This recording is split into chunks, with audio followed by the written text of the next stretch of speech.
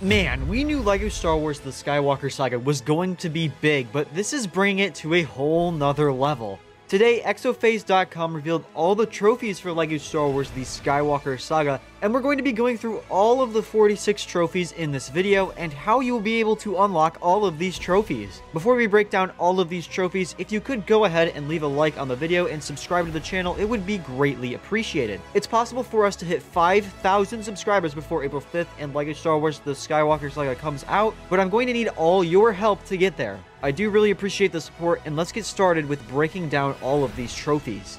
Now, as you can see, we have exophase.com pulled up, and it looks like there's different points and rarities for each of the trophies, and it looks like each trophy has like a little image. Is it possible to open the image in a different tab? Yes, it is. It looks like kind of low quality, but you can see that they do have a bunch of little images for each of these trophies that we can take a look at. So first up, let's just go down the list, I guess. A long time ago in a galaxy far, far away, that is collect all of the trophies. That looks like that is the most difficult trophy to get if you look at all of the trophy colors here. Yes, that looks like the most difficult one, the blue one. Then we have the Phantom Menace, so complete the Phantom Menace, complete Attack of the Clones, complete Revenge of the Sith. So there's a bunch of them, and it's complete each of the main story missions. So, and it's just the title of the film. It's true, all of it is complete the Skywalker Saga, so that means if you complete all 9 movies, you get It's True, all of it. So the Arachnis sector, complete all events on Geonosis and Tatooine. So that looks like Geonosis and Tatooine is going to be a sector. The Greater Javin, that might be another sector, Javin. So that's complete all events on Bespin, Crate, and Hoth.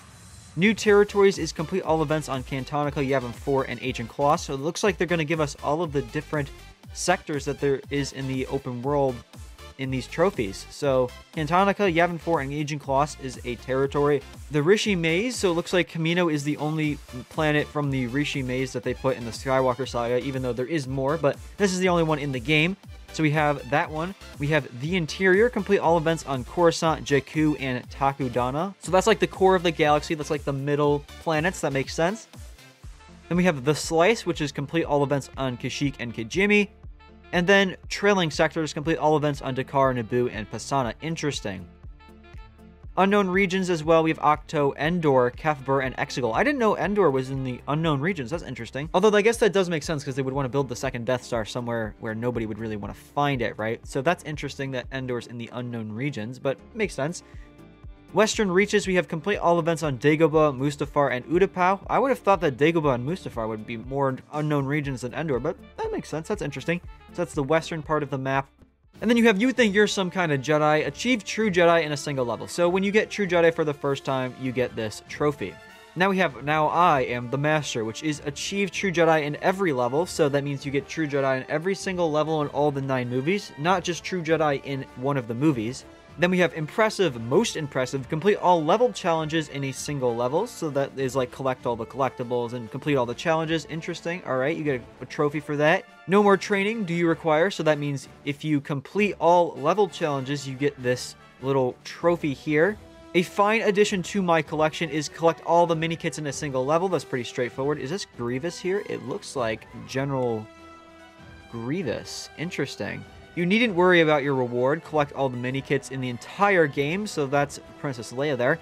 Raw Untamed Power is fully upgrade a character class. So we've seen that LEGO Star Wars The Skywalker Saga will have a variety of different character classes.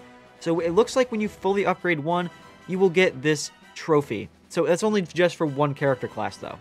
Now, Power, Unlimited Power is when you completely upgrade all of the character classes. So I'm definitely be striving to get this one as soon as I can when the game comes out. Interesting. Looks like Palpatine in there. Is this Episode 9 Palpatine by chance? It looks like it might be, but I can't really tell based off of the screenshot. So that's interesting. You may fire when ready. You have 1,000 Kyber bricks. All right, so I know there's like, isn't there 1,166? So when you get 1,000, you get this one. So this one looks like it's a pretty rare achievement to get. So that makes sense. Oh, it looks like I skipped over one. My bad, guys. What have you done with those plans? So that's collect every data card. You might have seen it in some of the gameplay that was released from the people that got the game early. Data cards are kind of scattered around the map. So if you collect every data card, then you get this trophy here. Hello there! Collect all characters. That's a great name for all of the characters. So yeah, that one seems like it's going to be Definitely one everyone's going to try and get. See you around, kid. Complete all of the events in the galaxy. So that's every single event that's on every single hub world and everything in the entire game. So that's going to be a pretty rare achievement, it looks like, as well. The fastest hunk of junk in the galaxy. So complete all races in the galaxy. They have like these little races on the planets and in the open world space sections that I think you can race, obviously. Do or do not, there is no try. Complete all galaxy challenges.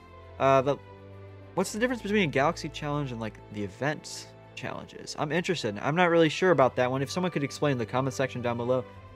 Jedi business is use Jedi mind tricks to make 5 people fight simultaneously in the cantina. So that's funny. If you use the Jedi mind trick to anger 5 people at the same time, then you get this achievement.